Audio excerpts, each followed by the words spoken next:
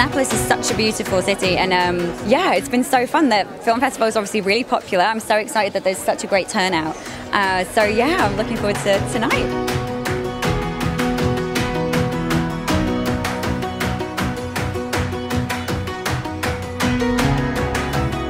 We're a beautiful town on the water, so our festival comes with a lifestyle, and it comes with a walkability, that you can go to different venues and walk past restaurants and really you know, take it all in on foot. I think a festival is going to give people opportunity to see lots of films that they wouldn't otherwise see.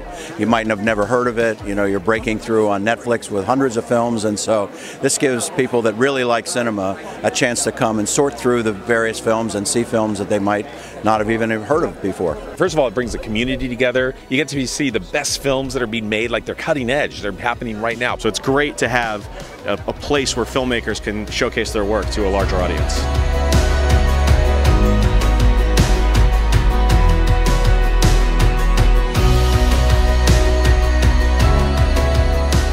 So it's very exciting to come to Annapolis and do a Q&A and get to have that conversation, because ultimately I think that's why we were interested in making the movie, was to begin a conversation. And I think that going to different festivals and seeing the excitement that people have for film and for storytelling and storytellers, I think is so important. Storytelling is something that just we as humans have done for, you know, millions of years, and more stories need to get out there.